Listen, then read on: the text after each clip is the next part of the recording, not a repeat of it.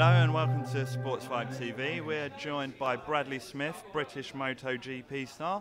So it's your second season in MotoGP. How have you developed as a racer since joining the Premier class?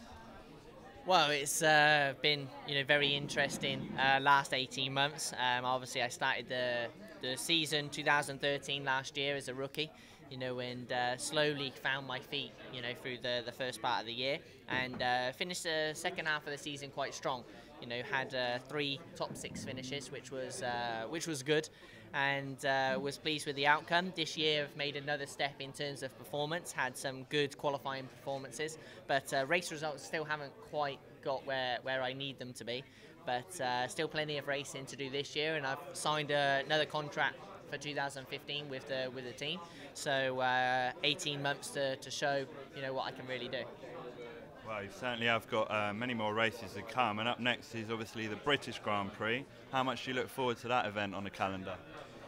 British GP is always very interesting. It's our only chance as British riders to ride against our home crowd, or in front of our home crowd. So yeah, it's a special event. Also living only 30 minutes away from Silverstone, it's very much a home GP. I have a lot of family and friends coming to support me, and I'm sure a lot of British fans as well. So it's a good event for our calendar.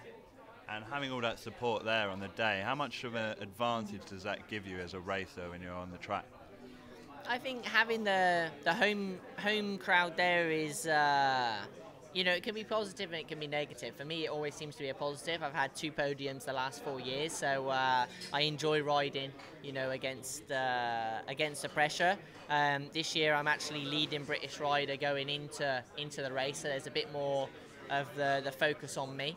So be an interesting one, but I think quarter of a second you can expect, which doesn't sound a lot in normal life, but in MotoGP that can be 3-4 positions. So exciting times. Sure, and as we all know, Marc Marquez is really dominating the sport at the moment.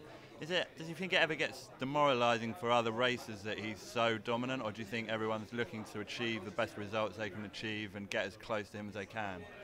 It's always good to have a goal. Right now, Marc and Honda and his whole crew have set a benchmark, and everyone's trying to close on that. Yamaha are working extremely hard with their 2 factory riders to try and bring the Yamaha package as close as they can to them. I think that they're getting very close. Jorge Lorenzo was less than a second away from the winner in Brno, which was, I think, except for Mugello, the closest that they've been throughout the season. So it's definitely looking promising for the second half of the year.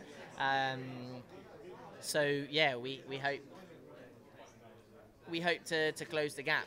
As with anything, we see dominance from other people, like we saw in Formula 1 last year, and we're seeing in Formula 1 this year.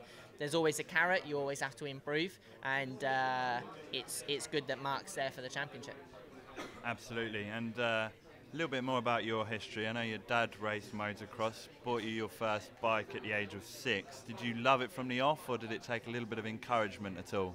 No, I think if you give a motorcycle to a young kid, and it never takes any encouragement, or it certainly didn't for me.